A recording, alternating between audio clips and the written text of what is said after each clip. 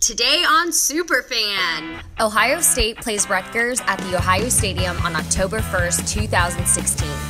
Coming up next, up close and personal with the newly crowned homecoming king and queen. We have the halftime show, game highlights, post-conference, and much more. You're watching Superfan, your Buckeye football newsfeed.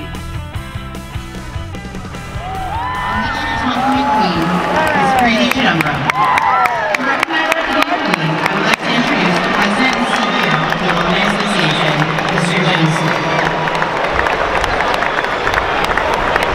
On behalf of the Ohio State University Alumni Association and our 535,000 living alumni, I congratulate you.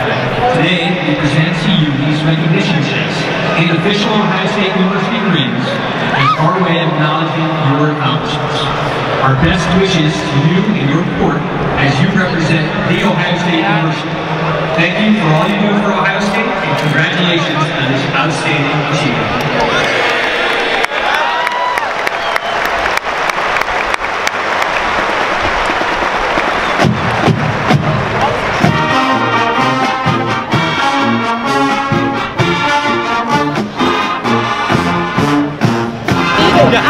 What's your name again? Michael Inman. Michael, congratulations. Thank you so much. So, what made you want to run for Homecoming King?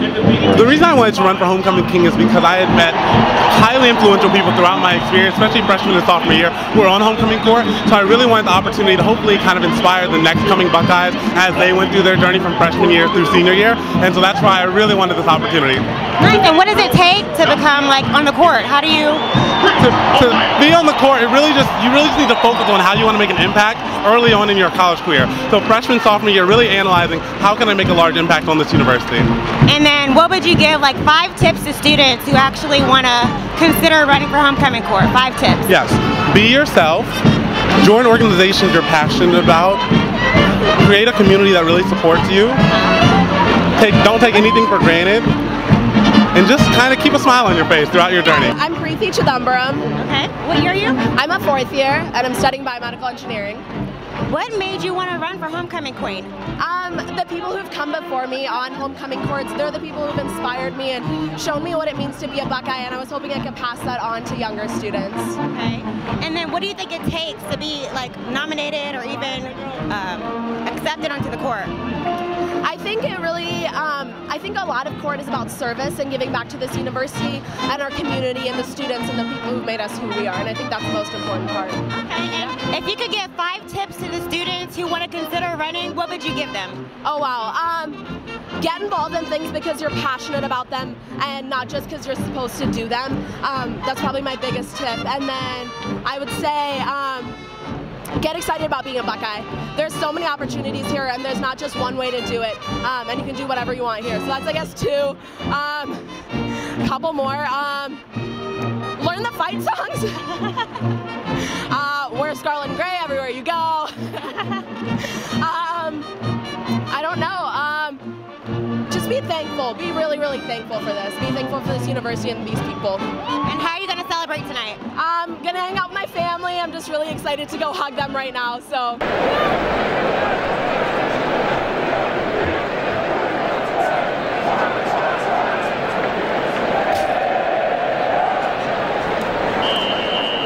Ladies and gentlemen, if you enjoy music theater, there's no better trip than to the Great White Way. This afternoon, the Ohio State University Marching Band heads to New York with the Buckeyes on Broadway. Our first stop is at the Gershwin Theater, transformed into the glittering land of Oz.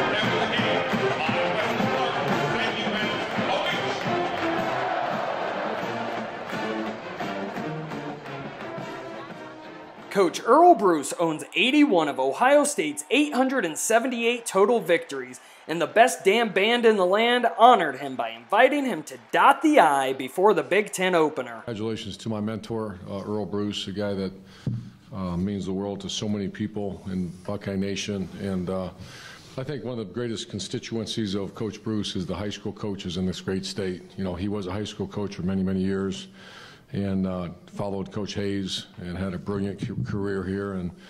And I just, you know, some people learn from different people. I learned from him. What I learned from him was you do right. There's no gray area, and following the rules. Also about the premium placed on education and toughness. That's what I take from Earl Bruce, and I'd like to. The Buckeyes were primed and ready to take on the Scarlet Knights of Rutgers, led by first-year head coach Chris Ash. Ash is less than a year removed from the Scarlet and Gray defense. On the first drive of the game, Chris Laviano connected with Jawan Harris twice for a couple of early first downs. But then, he met Marshawn Lattimore and the rest of the Ohio State defense. From there, Laviano struggled, completing just 3 of 16 total pass attempts. Ohio State's first drive ended when Anthony Chafee intercepted this tipped J.T. Barrett pass. From there, the Buckeye offense lit up the gridiron, scoring on their next 9 possessions. Here, Curtis Samuel picked up 30 yards on the ground, setting up an 18-yard catch and stretch for the score by Dontre Wilson.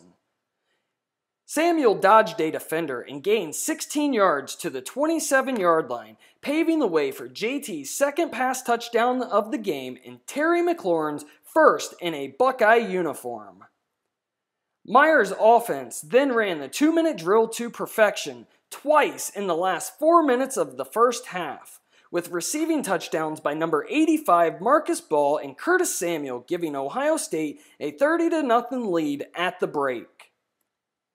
To start the third quarter, running back Mike Weber scored on a 46-yard run and was robbed of another touchdown when the whistle blew before he was down.